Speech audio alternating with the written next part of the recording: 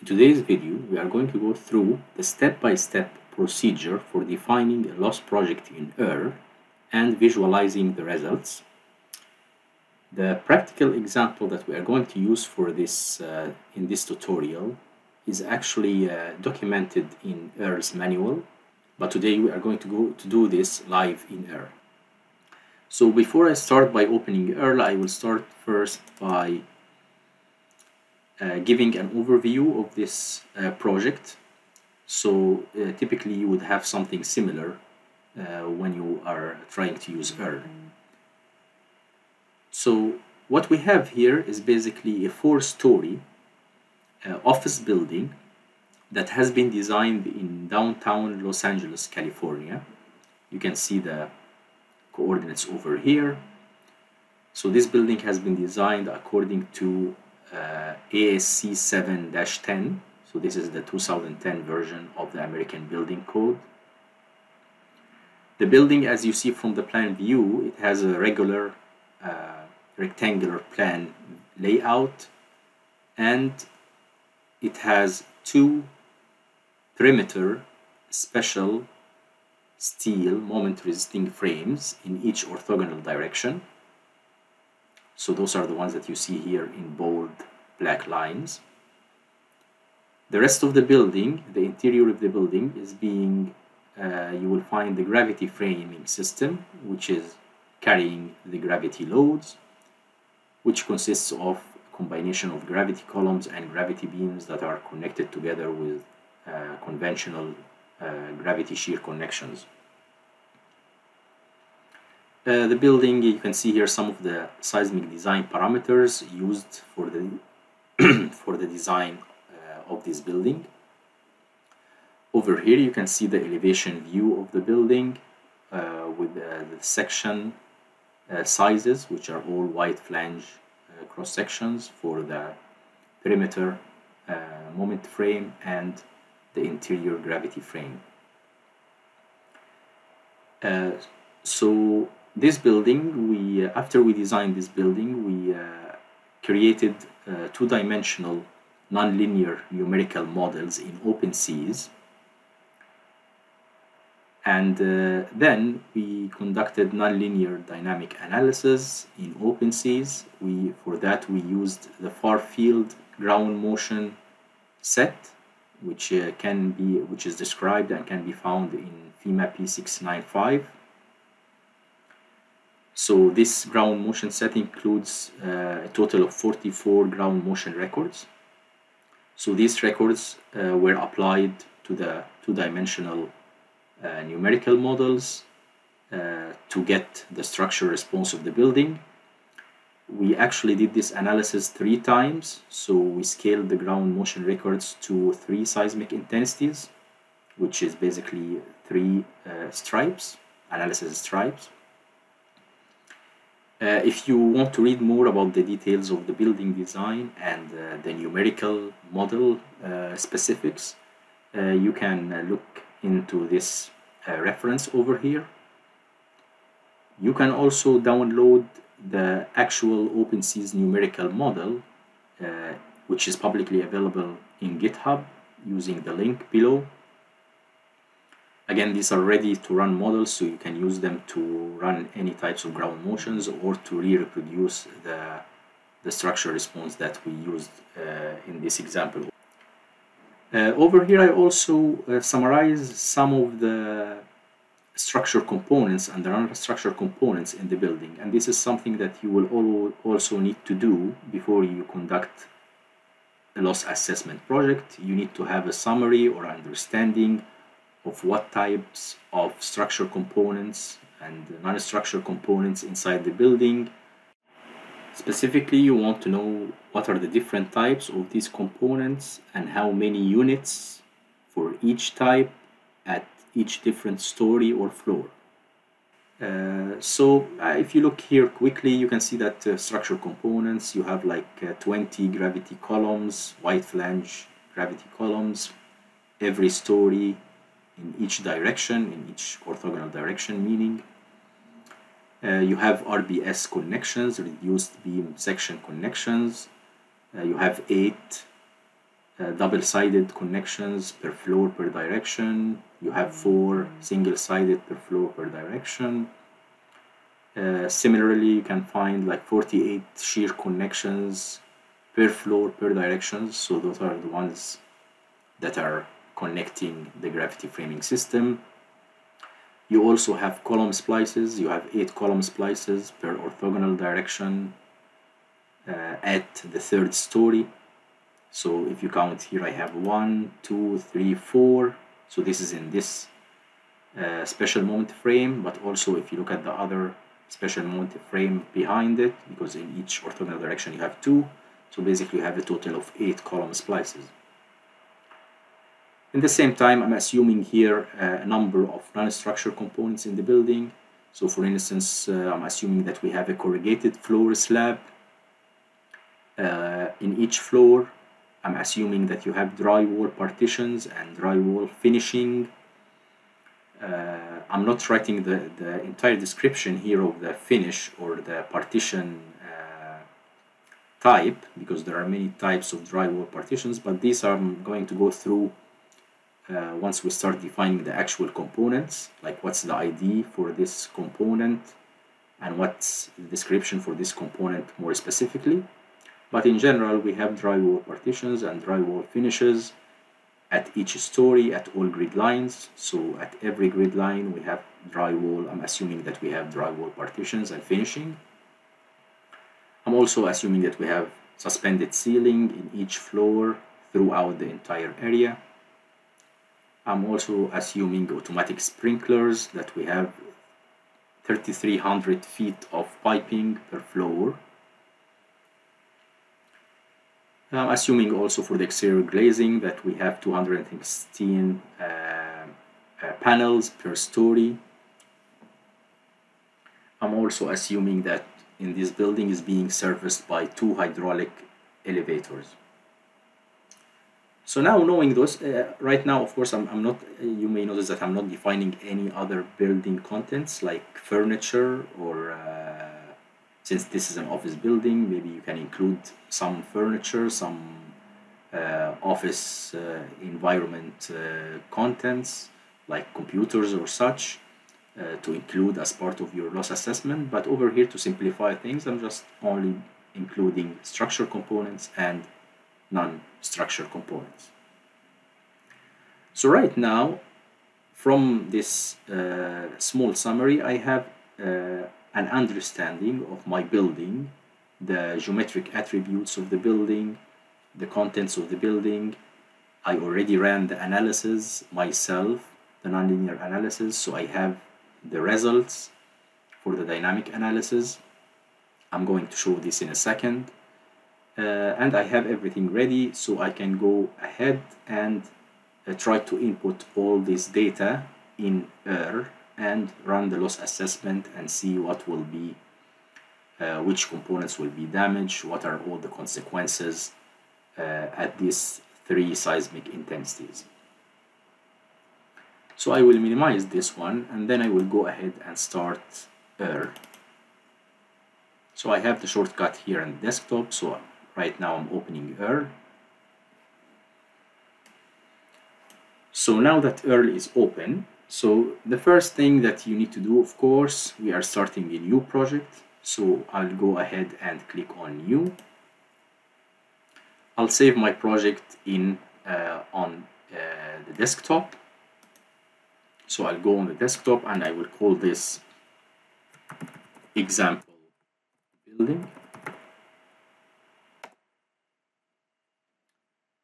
For my units, I'm going to choose imperial units for this project. So now that this project has been initialized, you will see right here on the desktop that you have right now this MATLAB file that has been created, which will contain basically all the project definition. So let me move it here at the top. So the first thing right now, you can see that right now I have this button now, it says red and it says status not defined. So this is the building data. So this is the first step that I will need to do, is to define the building data. So I will go ahead and click on that. So right here you can provide, this is optional, you can provide building description. So this is something for you that when you get back to your project, you understand that what kind of project is this, what did you do exactly. So you can write any type of description. This is also will help you when you, this also will help you if you are doing the reporting later on, the reporting options of the data. So this will be written in the report, the building description. So here I will going to say that this is a 4-story office building with steel moment frames. Of course, you can be more elaborate than this in your description, but this is the thing that I will write over here. The second thing that I will need to define is the occupancy. Again, this is optional. The occupancy, whatever you choose here, this will control basically the population model. So the number of people and how many people through the day or through the year or are in the building at any given time. So this will be defined based on your selection right here. So you can read more about this occupancy categories and the associated population models from FEMA P58 documentation. So right here, since this is an office building, I'm going to use or select, sorry, commercial office. For the construction material, again, here this selection only will help you later on when you define component data. So instead of, if you have a building that's made out of steel only, then when you go into the component, defining the component data, instead of scrolling through the entire component database, you just are going to go browse through only the steel components that are relevant to your building. So right here I'm going to select steel. Again, this will not affect many things, but it will make your life easier if you have this selection correct. The same thing for the structure system. Again, this is also to simplify your selection from the database later on. So I'm going to select special moment frame because this is the case in my example. The number of story, we said that this is a 4-story building, so I'm going to put 4 over here. Then I will need to enter the footprint area. And again, if I open my example again, so you can see that this building has a footprint area of 140 feet by 100 feet. So this gives us 14,000 square feet for the footprint area. Now, if I click here to define the total floor area, basically I need to multiply these values since this is a regular building along the height. So I need to multiply this by 4. So if I click here, it automatically, EaRL automatically compute this value. Of course, you can modify it later on if you want. After this, I need to define the replacement cost and the demolition cost, and these are things that I didn't show here in this summary, but these are also 2 important values that you need to know. So basically, this is written in EaRL's manual. So I'm going to assume in this example that the replacement cost, which is basically the cost of replacing the entire building or constructing an actual building that's 4-story with all these specifics, that it costs $15 million. For the demolition cost, I'm going to assume that the cost for demolishing the building and removing the debris and such, that it will cost $2 million. Again, this is again up to you and up to the case or the case study that you are trying to analyze. So now that everything has been defined in the building data module, then I will click submit. Once you do that, so now this turns green, and now you have the component data button become active, as you see over here, and still says status not defined. You will see also that right here the damage fragility button became active and the population model button became active, because we said the population model now has been defined by association, because we already defined the occupancy of the building. So the population model has been automatically populated in a sense. So if I click actually on the population model, you can see that by default all these tables here were populated by the values that are being extracted from the FEMA P58 library. So it's telling me here that the peak occupancy inside this building is essentially 4 people per 1,000 square feet, and the variation in this number, the 4 people, you can see it in these tables here. So this is by hour and by day, and over here in this table you can see the variation in this peak occupancy by month. And again, you can modify these values if you want. You are able to do that directly by modifying the values in the table. That's fine. The evaluation time, so this is again when you run the analysis, the loss assessment analysis. During the Monte-Carlo simulation procedure, the time in order to evaluate if any injuries or casualties occurred due to, at a given seismic intensities, that evaluation time will be done in a random process. So the month will be selected randomly, the day and the hour will be selected randomly. If you want to evaluate this for a specific month, for a specific day, for a specific hour, let's say that you want to select this always for the highest occupancy, so you want to do this analysis in October during a weekday at let's say at 1 p.m. So you can select here defined, and then you can select the exact time. But over here I will keep it as random. You can also click visualize to see how this population model looks like. So this is how it looks like. Again, population, peak population, 4 people per 100,000 square feet. You can see here the variations with respect to the day of the time or with respect to the year. You can see here 2 lines in each plot, one for the weekday and one for the weekend. So I'll close this, everything looks good, and you can click submit, or even if you closed it, since you didn't change anything, so that's fine, I'll just click submit, that's fine.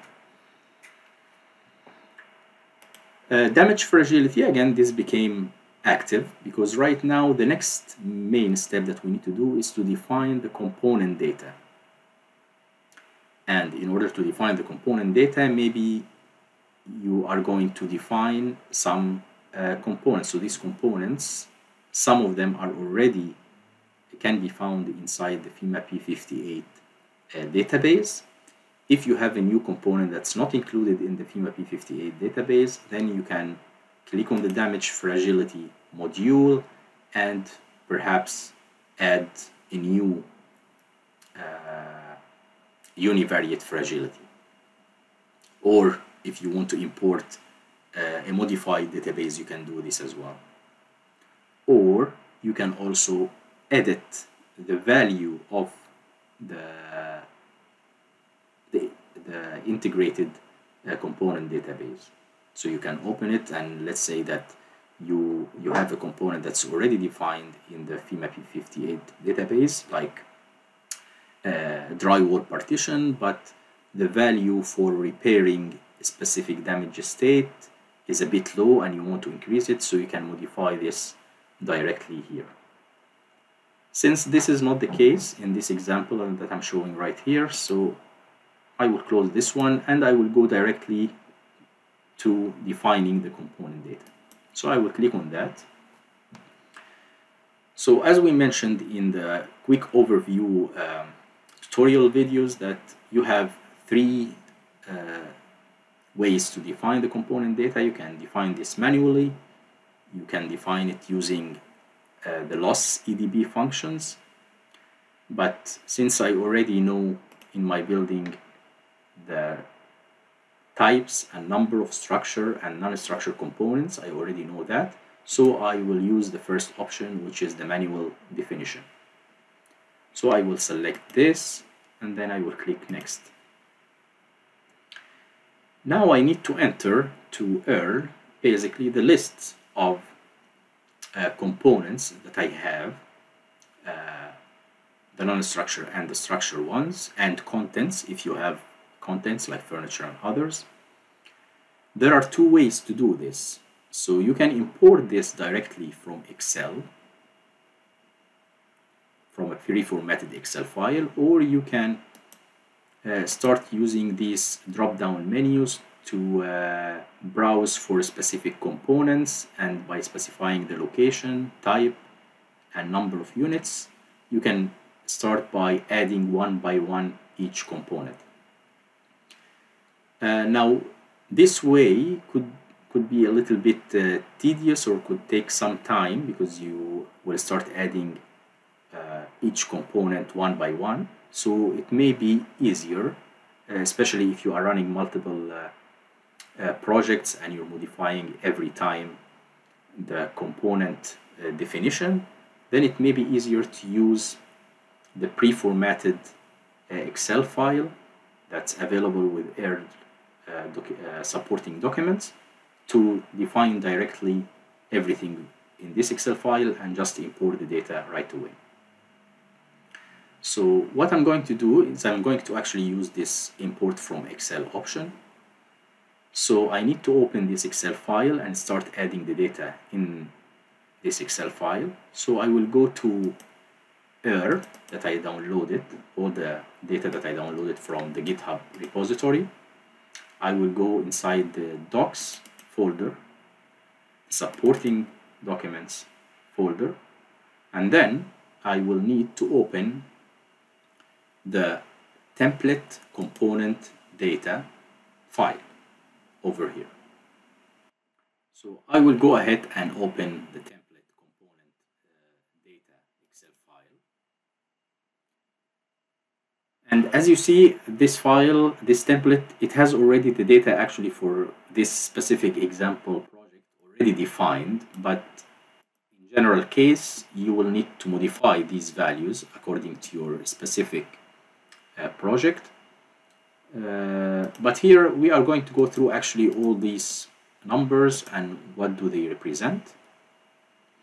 So first of all, in this pre-formatted Excel file, you have two sheets. The first one is called component data, where you need basically to fill out the first 4 columns based on your project to define the components. For each component, you need to specify the component ID in the first column, then the level of the component, where is it located, is it at the floor or at a story. Then you need to specify the location, if it's at a typical floor, typical story, or at a specific story or floor. Then you need to provide the number of units or of this component, or the length of this component, or the area being serviced by this component, as we are going to see in a second. The second Excel sheet here inside, it's called database, and this one, if you click on it, you will see a filtered or a summarized summary of the database, the component database from FEMA P58 summarized over here. So from this list, you can look up the specific component that you want to add, and you can look up its ID. You can see basically the number of damage state for this component, what is the controlling engineering demand parameter for this component, how is the costing being set, and its category, and the component basically name, short name. So assuming that for this example, so the first thing that you need to do is basically look for each component that you have inside your building, and then you look into this database. So let me split the screen like this. So you need to look for each component. You need to look it inside this database and find the ID of this component. So this is the second step that you need to do. Once you have the IDs, then you start going to the component underscore data sheet and start adding this component IDs. So let me give you an example. So for instance, we have here the shear connection. We have the shear connections. So we have 48 units of shear connections per floor per direction. So first thing, I need to find what is the ID of this component, the component that's called shear connection. So if I go into my database, so by luck, it's actually the first component. So the first component in the database, if I zoom a bit, you will see that the first component is component ID 1, and the description is basically bolted shear tap gravity connection.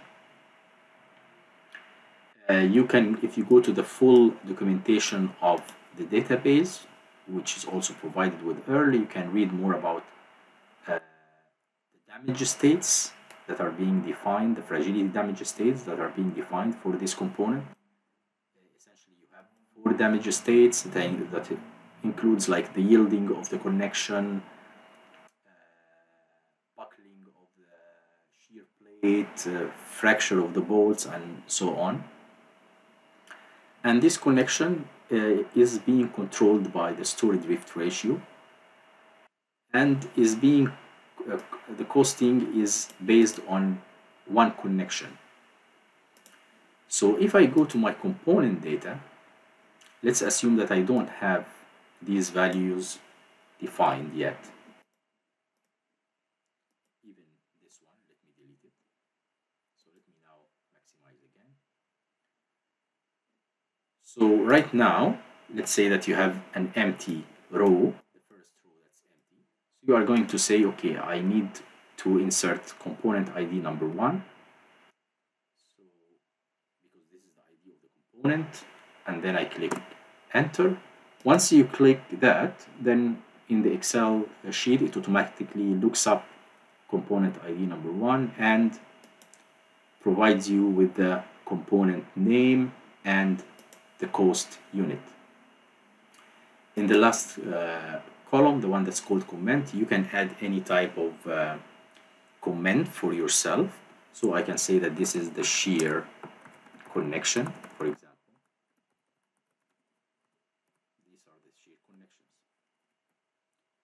So now I define the component ID. For the level, I know from my definition, let me now split again.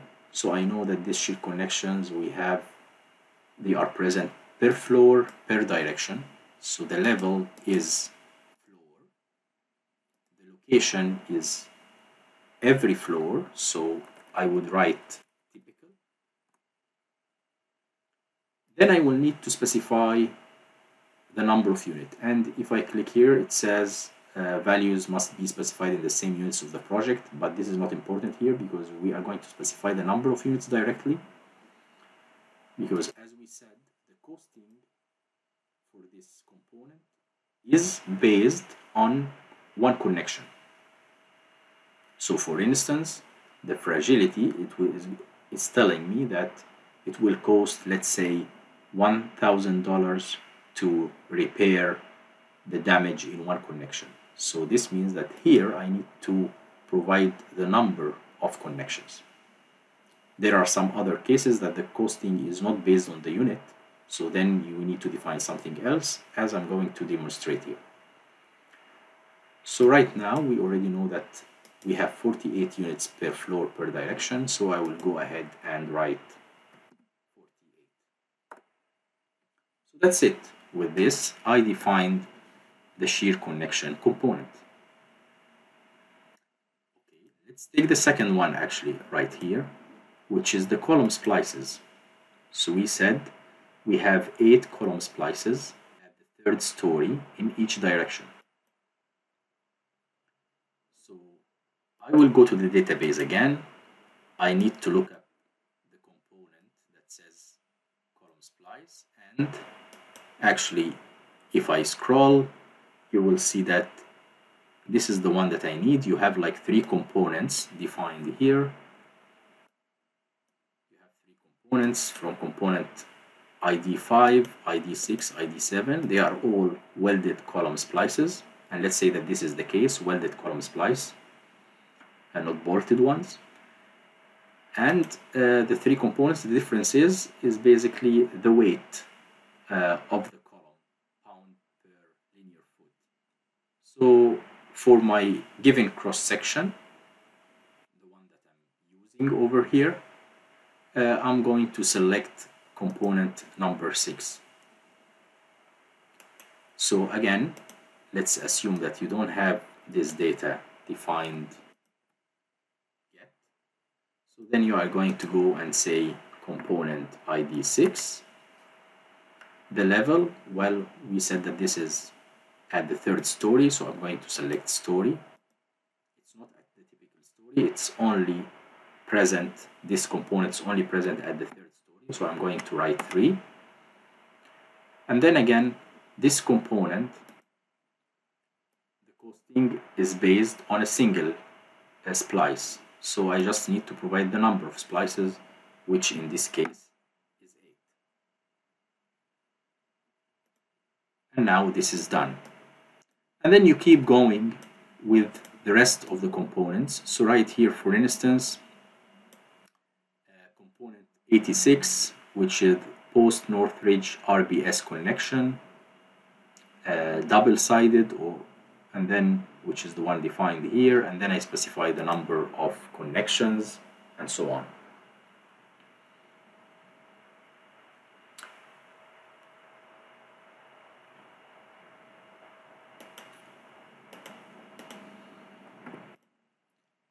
If I scroll here down to, let's say now, let's go a bit to the non-structured components. So for the non-structured components, you will find that let's go with the first one defined here, which is the hydraulic elevator. So again, if you go to the database and you scroll to the through the database to find this component, you will see that the component that we would like to use is component ID 417. And this component description is basically a hydraulic elevator that this definition applies to most California installations 1976 or later. So this would be our case because we are looking into basically a modern building. So I'm going to use component ID 417.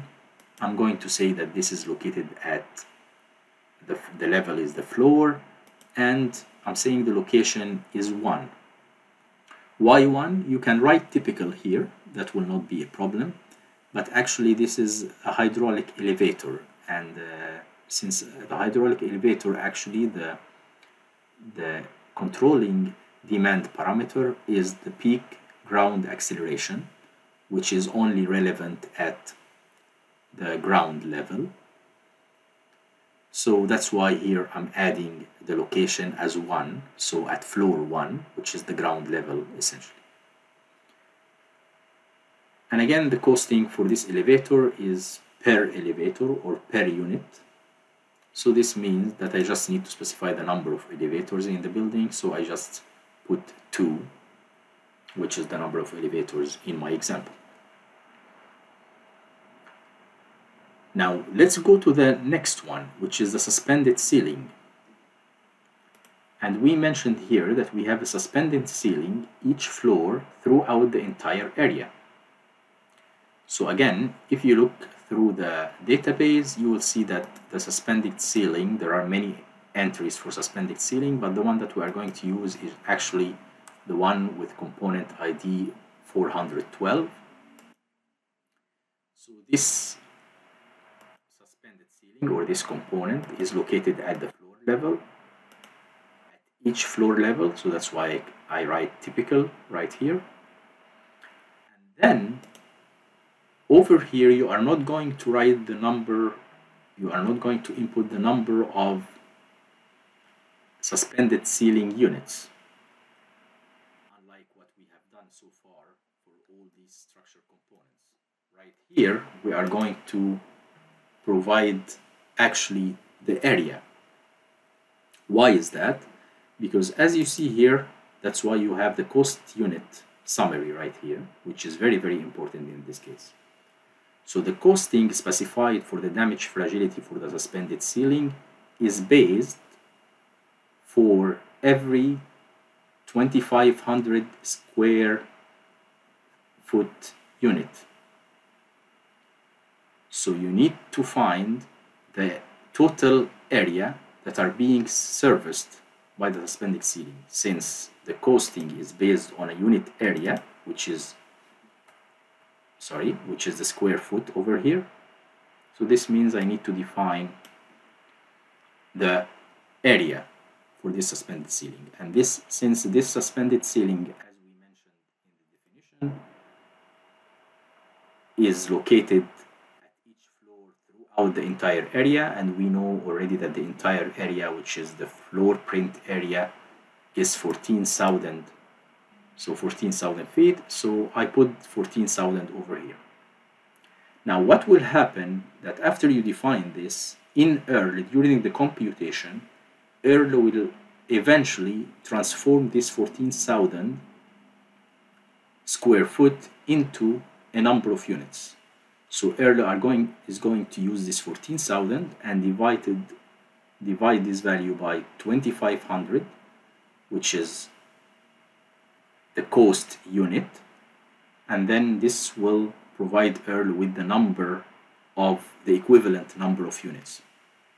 So it's very important to know the cost unit for your component in order to define this value correctly.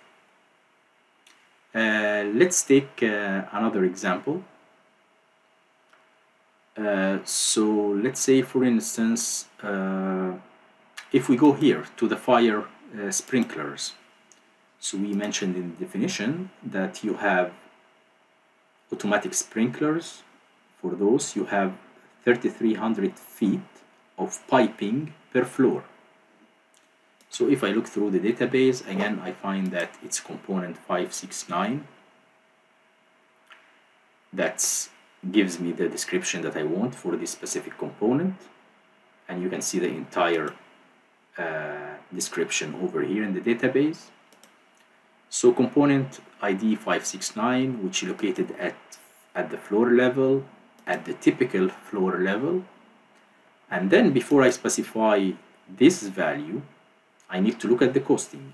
And then if I look at the costing here, I see that the costing is based on 1,000 feet segments of pipe. So this means that the costing here is based on linear feet or unit length. So this means that I need to provide here the length of the component. And as I mentioned, that I'm assuming there is 3,300 feet of piping. So I just need to enter 3,300.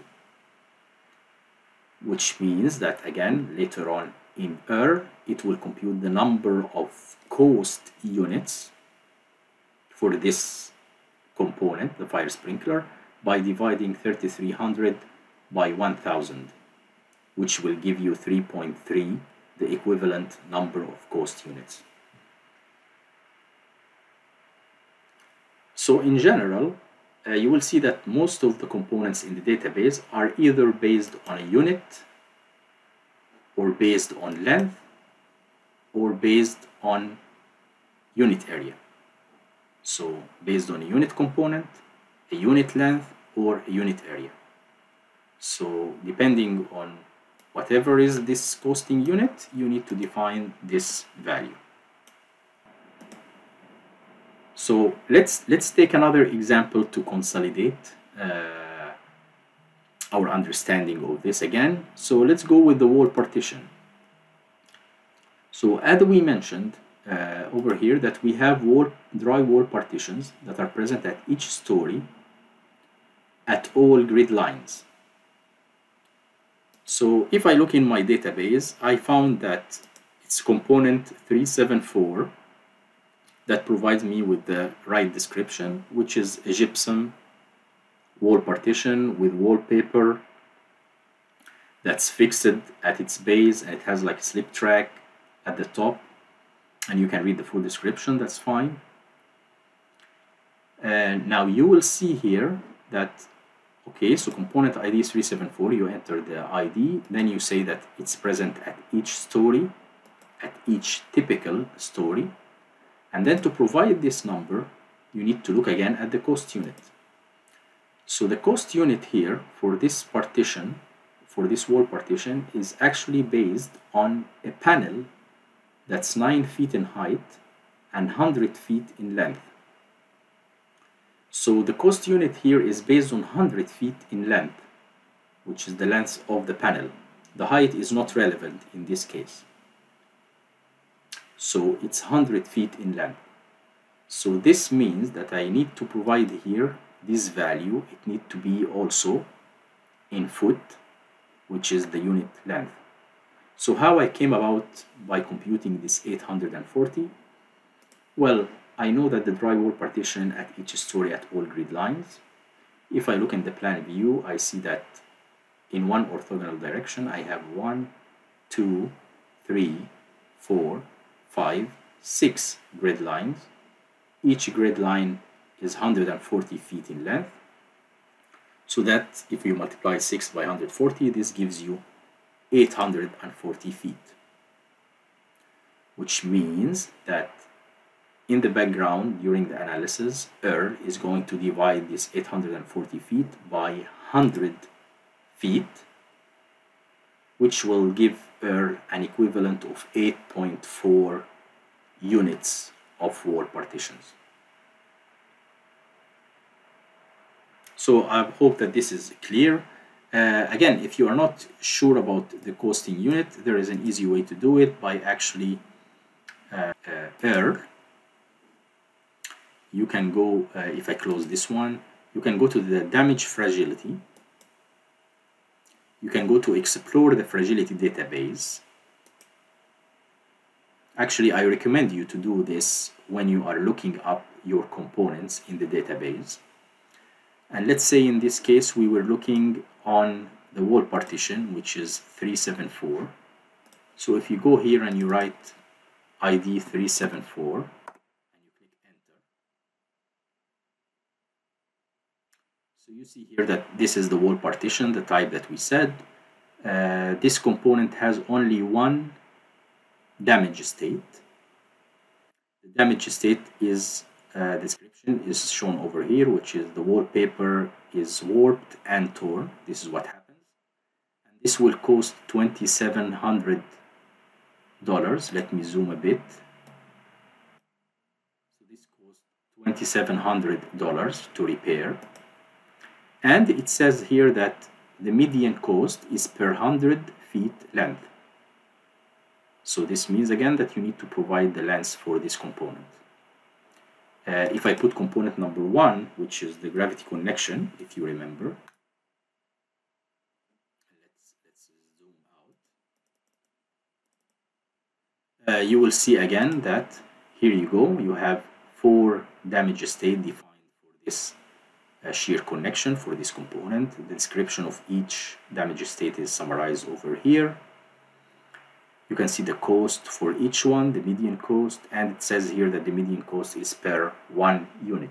So this means that you need to define the number of units, and so on and so on.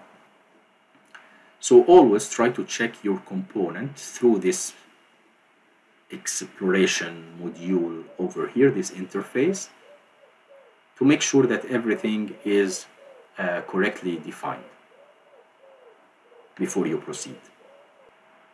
Now let me close this and let me go back now to the component data.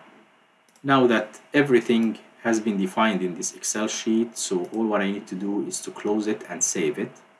I defined all my structure and non-structure components.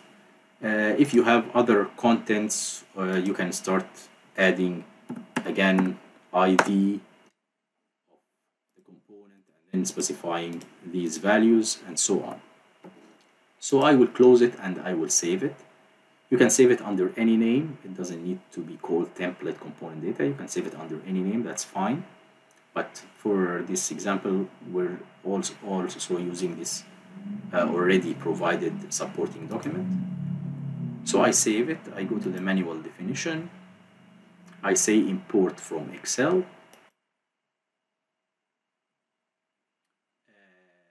and actually before I do that, let me show you something. Before I do that, let's do something. So in this Excel file, let's say that you don't have this entry, this one, so the final one, which is component 771, the corrugated slab. Let's say that you forgot to put this here. So I will delete it. I will close and save the file. And then I will go to the component data, manual definition, import from Excel. I will go to the supporting document, the location where I have this saved. I will select on template component data and then give it just a minute to load, and then you can see here all the summary for the things that we defined in the Excel sheet has been imported to this table. Now at this point you remembered, I forgot to define the corrugated slab component. So you can go back to the Excel sheet, add the entry and then import again, or you can actually, since this is one component, you can actually add it directly using the drop-down menus. So let's see how this works. So first I need to define the category of this component. So actually the corrugated slab is assigned to the interior category, so I will select interior, and then from the component data I will scroll down and select corrugated slab over here. And then notice that once you select something, you will see that it automatically is telling you what is the cost unit for this component and what do you need to do. So right now it's telling me that the repair cost for this component is based on a predefined unit floor area of 10.7 whatever feet square.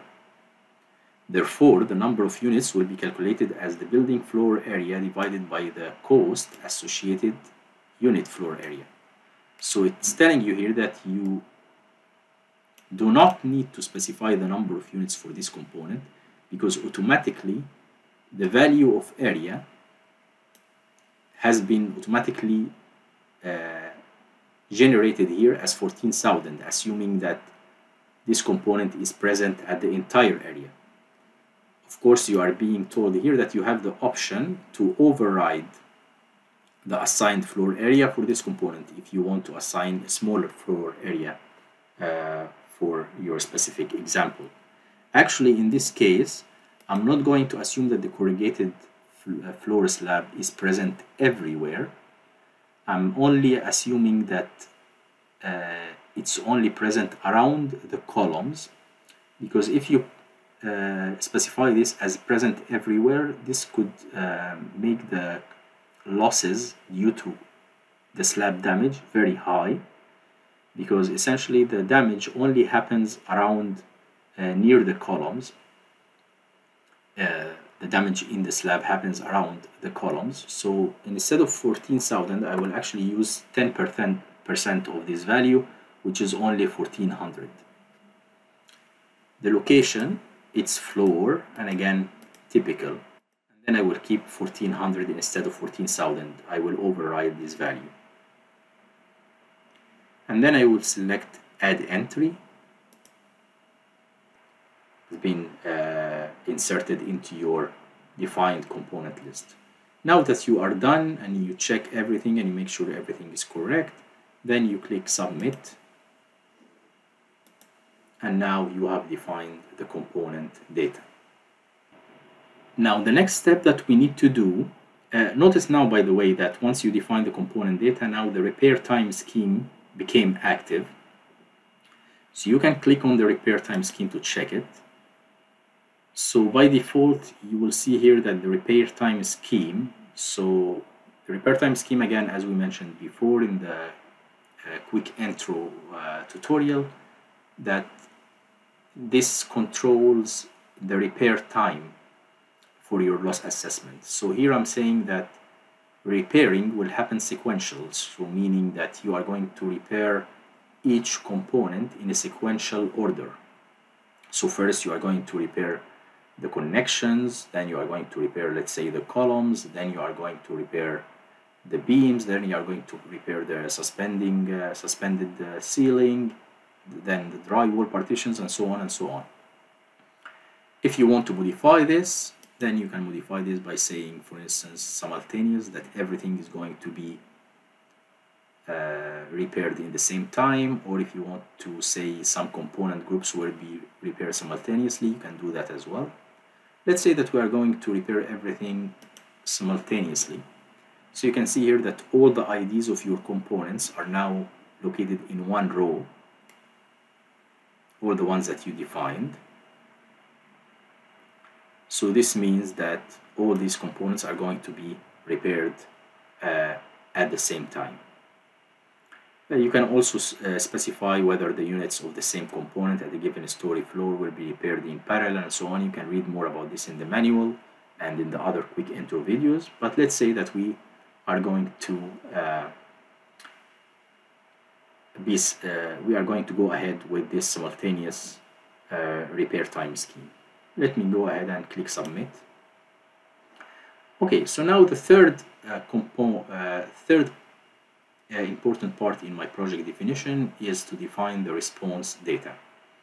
And we mentioned that for this particular example that we have analyzed this building under 44 ground motion records at 3 different seismic intensities, which is basically 3 stripes. So this means that if I click on response data, the option that I will need to use is the second option, which is defining data at multiple stripes. And here I need to import the engineering demand parameter values from multiple ground motions scaled at multiple intensities, which is our case. So I will select this option and I will click next. So the first thing that you need to do here is to browse for the Excel file that includes all the data for this multiple stripe analysis that you have conducted already. So this actually, you can already use in the supporting document provided by EaRL. If you go to template response data, multiple stripes, so this Excel file, so you need to open this file and you need to input the data yourself before you import it into EaRL. So if I open this one,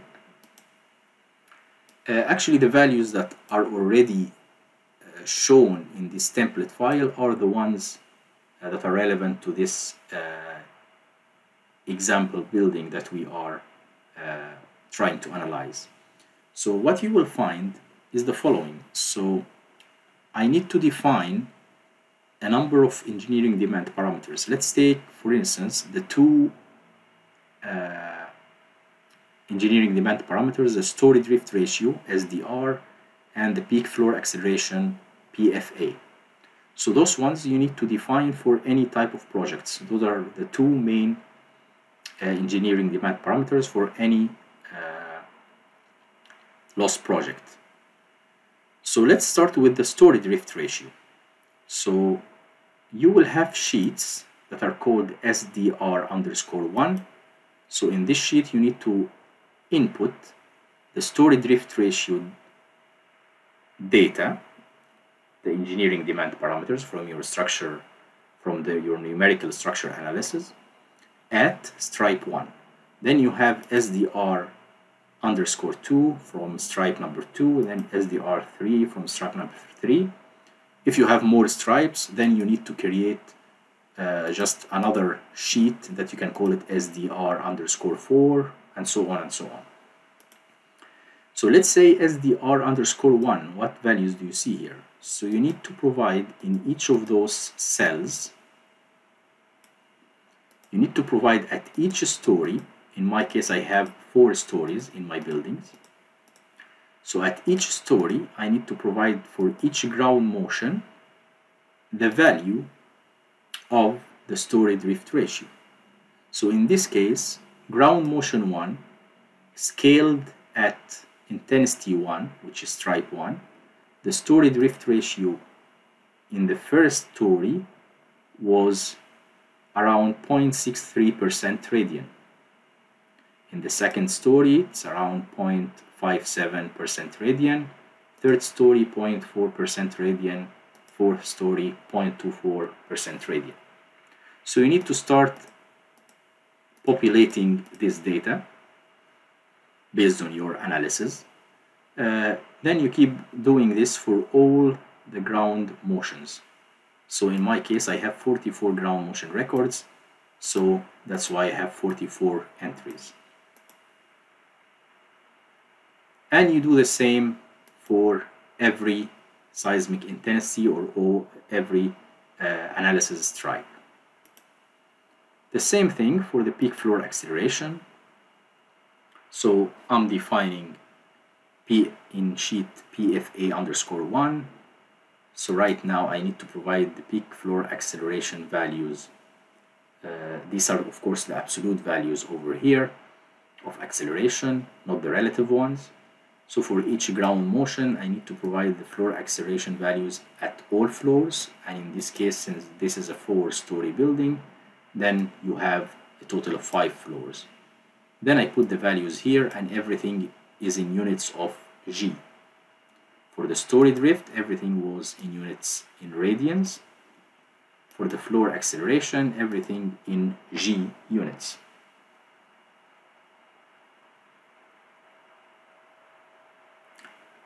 The same thing for the second stripe and the third stripe. Now, the question is, if you have other engineering demand parameters that you need to import, then you can define those as well. Actually, in this case, if I'm looking at my components, the list of components that I mentioned here, the structure components and the non-structure components, all these components are either dependent on the story drift ratio or the peak floor acceleration. So I only need to define the story drift ratio and the peak floor acceleration as my response data. But in order later on, because I need to define as part of my project the demolition fragility, which is the probability of demolishing the building as part of my loss assessment, this demolition fragility is dependent on the residual drift ratio. So I will select this here as an additional EDP that need to be imported from this Excel file, which is the RDR, or the residual drift ratio. And again, since I am going to import this, then I will need 3 additional sheets, RDR underscore 1, underscore 2, and underscore 3. And for each one of those, I need to define the value for the residual drift ratio for each ground motion. Now you will notice here that you only provide 1 value instead of 4 values at each story. The reason is that when you are evaluating the demolition fragility, you don't care at the residual drift at each story, you care only for the maximum value out of all stories. So this value here that we see here, which is around 0.1% radian, represent the maximum residual drift ratio of all stories when the building is subjected to ground motion number 1, scaled at seismic intensity 1. So the same thing I do for the second and the third stripes based on my structure analysis.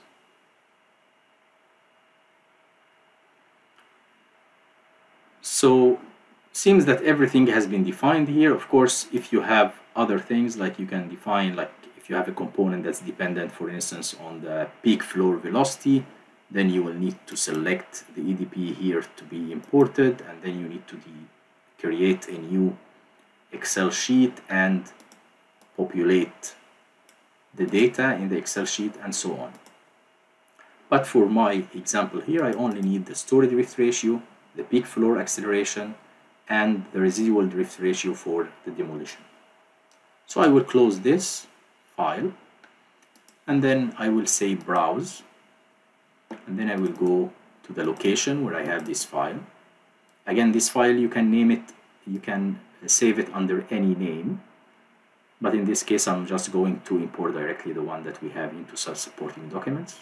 So I will click on a template, response data, multiple stripes. You will see that automatically, once EaRL imported the data, it automatically understood that the number of ground motions based on the size of the imported data, that it was 44. So this has been done automatically. You can modify this here. So for instance, you say, yeah, I already defined 44 entries, but actually I want to do the evaluation based on like the first 10. So you can do that. But in this case, let's keep it at 44. The number of stripes at this point, EaRL doesn't know yet how many stripes you want to import. So you need, in this case, I will just need to say 3. So based on this, when I click submit later on, EaRL is going to go through SDR_1, _2, _3 automatically, PFA _1, _2, _3 automatically, so to import all the data. You need also to provide a value. So since you have 3 stripes, so you need to provide what is the intensity level in units of G for each stripe.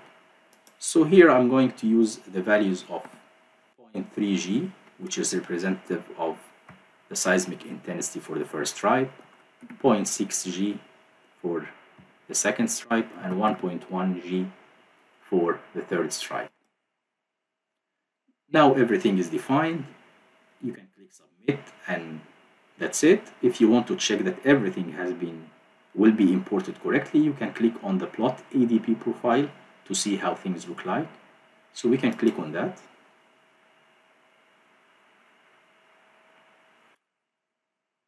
So right now we are going to get 9 figures. The 9 figures are basically the number of imported EDBs, engineering demand parameters, multiplied by the number of stripes. So if I organize things here, you will see that you are going to get, again, these things here, these plots here. So this plot, the last plots that are being generated, figure 7, figure 8, figure 9, one for the residual drift ratio, one for the peak floor acceleration, one for the story drift. So this is at the stripe 3. And you can see here for the story drift and the peak floor acceleration, you can see the profile for each individual ground motion, and you can see the median and the 16th and 84th percentile as a reference. So you can look at the values and you check, yes, everything makes sense. And then if everything makes sense, this means that everything will be imported correctly, and then you can proceed. So I can close all these figures, or I can save them maybe for reference later on. So I click submit. That's it. So now it's defined, and you can see here it says multiple stripes. Once you define the response data, now you can see that the remaining sub options here are already active. So you have the demolition and the collapse options are now active. Let's actually now define the demolition fragility. If I click on this one, so we mentioned that we want, as part of our loss project, we want to evaluate the losses associated with demolishing the building. So I want to consider a univariate demolition fragility, which is dependent only on the residual drift ratio, which we already imported as a response data. You need to specify the parameters of the demolition fragility, basically the median value of the residual drift and the dispersion of the fragility function. So in this example, I'm going to use these values that I already have here. I'm going to use 1.1% radian as a median, and I'm going to use 0.25 as a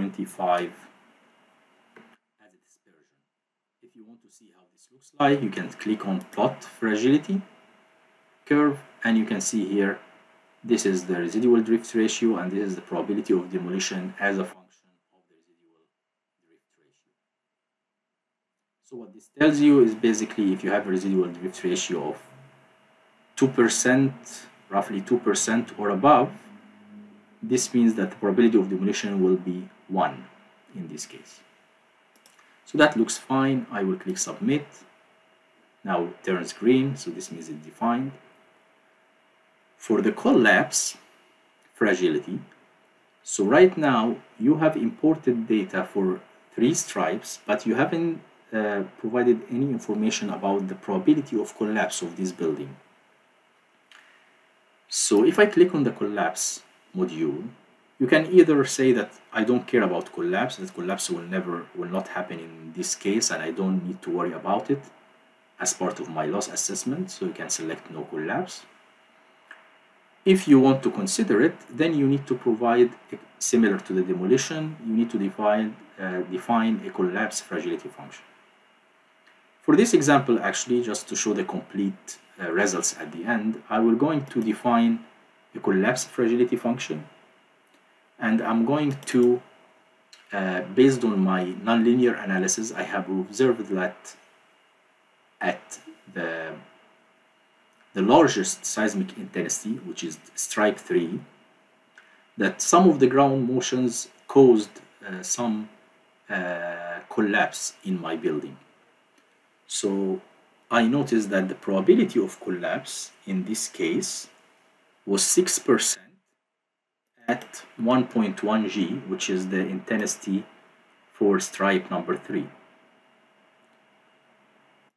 So using 1 point on the curve, which is 6% probability of collapse at 1.1 G, and specifying the dispersion of this fragility curve, I will use a value of, in this case, you can use any value that you want, but for this case I'm going to use 0.4, which is a typical dispersion value that results from record to record variability. You can look into this in the literature. So if I click on plot fragility curve again, so this is the green point, the one that we defined, 6% probability of collapse at 1.1 G, and using the dispersion value, EaRL was able to construct the collapse fragility curve, which will have a median collapse fragility value of 2.05 G. That looks fine. I will click submit, and that's it. The last thing that you need to define in my project, which is optional, you don't need to define it at this point, you can go ahead and click compute, but the last optional part of defining the project is to define the hazard data, the seismic hazard data. So in this case, I'm going actually to define the seismic hazard data again to show a complete example. As we mentioned, like in the manual, and that you can do this by 2 options. You can use the integrated USGS hazard maps in EaRL by specifying the latitude and longitude of your location in the US, in the Western United States. and the period of the building and the velocity, the shear velocity of the soil condition basically of your at your building, and then automatically EaRL will import or extract the hazard curve. Instead, you can have the data already defined in a text file and then browse for it directly, which is actually what I was going to do in this example.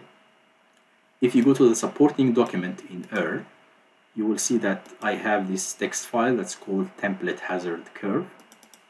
If I open it, it has two columns. The first column is the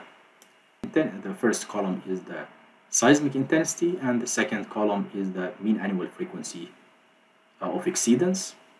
So I will go ahead and say browse. I will go to the location and select the template hazard curve, and now it has been imported. If you want to check how it looks like, you can click on plot hazard curve. So you can see here the red dots. These are basically the scatter of the imported data, and they are being fitted automatically with a fourth order polynomial, which is the black line that you see over here. So that looks fine. I will say submit.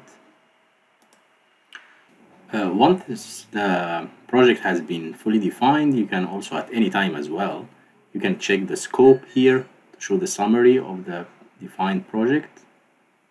And then you can scroll, you can see summary for what you have defined in each of the project components with respect to the seismic hazard, with respect to the demolition and the collapse fragilities, the response data, the component definitions, what kind of components are including, so you can double check everything here.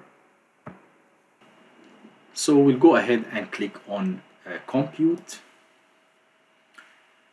And for this project, we are going to use the FEMA P58 methodology.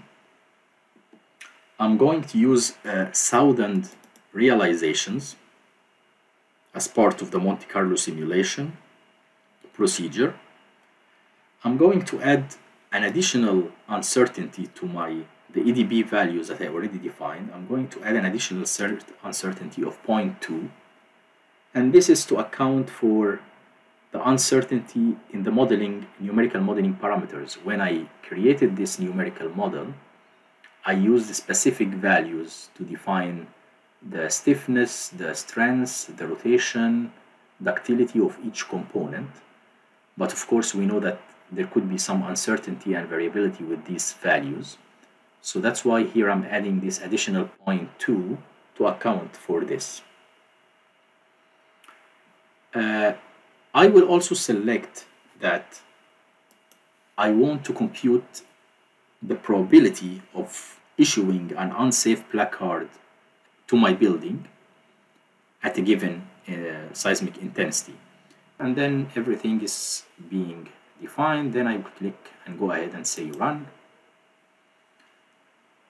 So what happens here, that you can see that right now the program is running. You can see the progress bar. So now you're calculating the demolition loss at each stripe.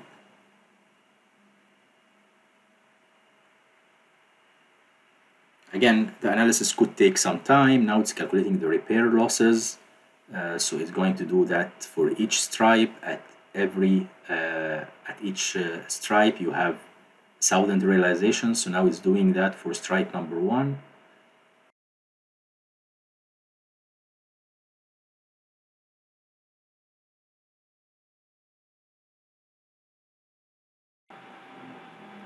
So skipping forward to the end, we find that the whole analysis time is 1.8 minutes, which is relatively quick. Actually, if you don't include the unsafe placard computation, the analysis time would be easily under 30 seconds. So now that everything has been defined, you can see that now the visualization and the report buttons became active. So then right now we can go ahead and explore and visualize our data. So if I click on visualize, so you have all these options that are well described in the manual, but I will go ahead and skip, instead of looking at individual plots, I will go to the summary plot, which will give me summary of everything. So I will click plot.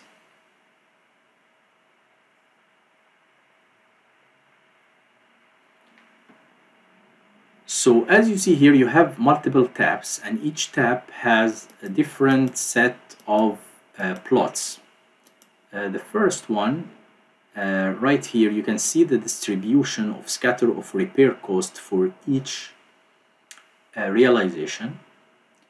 Here you can see the history distribution of the repair cost. So you can see here that at stripe 1, which is selected here by default, the mean repair cost is around $0.045 million. You can see here the distribution that at this specific realization, which is the realization number 500, you will notice that at realization 500, the damage or all the losses are being contributed by the non-structural components that are drift sensitive, and you can see the profile here along the height. If we want to see some damage, so maybe we want to go to a higher stripe to see some damage and maybe see more higher distributions, so we can go to stripe number 2, or we can go to stripe number 3. Maybe this is better. Then you can scroll across all realization. Let's go, for instance, to realization 494. So again, this realization, which is highlighted over here, so the repair cost from this realization is around $2.5 million. The contribution to this loss is being contributed by the structural components, the non-structural components, the acceleration sensitive, and the drift sensitive. If you want to see exactly which component is doing that, so you can go to the repair cost distribution, and then you can see from this plot over here that it's the shear connection, the RBS connection, probably the yielding of these connections that are causing much of the repair damage cost, the suspended ceiling, and the wall partitions, and the curtain walls, in that order. You can see the distribution across the elevation of the building of the repair cost, which stories were more vulnerable to losses, and then you can of course tune your design maybe by increasing the stiffness or the strength of a particular story, trying to reduce the acceleration or the drifts in this particular story or floor, trying to modify your component to avoid this damage, which is basically the essence of the performance-based design approach. Over here you can see a summary of the collapse probability. So at stripe 3, the collapse probability is 6.7%, the demolition probability is 18.4%, and the probability of issuing an unsafe placard is 6.5%. And in this case, there are no injuries and there are no casualties.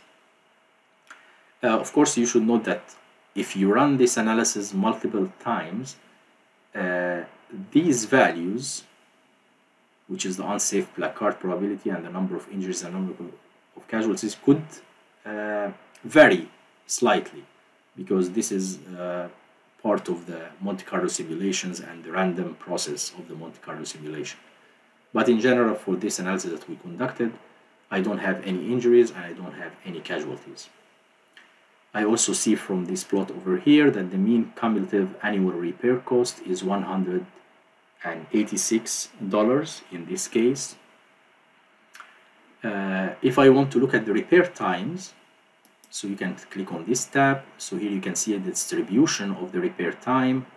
So for instance, for the third stripe, you should expect a mean repair time of about 40 days to repair all the damage in the building. At the last tab, you can check the generated EDPs in each realizations. In each realization, the generated EDPs distribution. So you can look at the story drift ratio here at the first story. You can see the distribution of the scatter based on the random Monte-Carlo process. You can look at the third story, for instance. You can look at the peak floor acceleration. So these are all the EDPs that we imported. You can see the values, how they change, and so on, and check that everything makes sense. All these history plots, you can change them into a CDF plot by clicking here.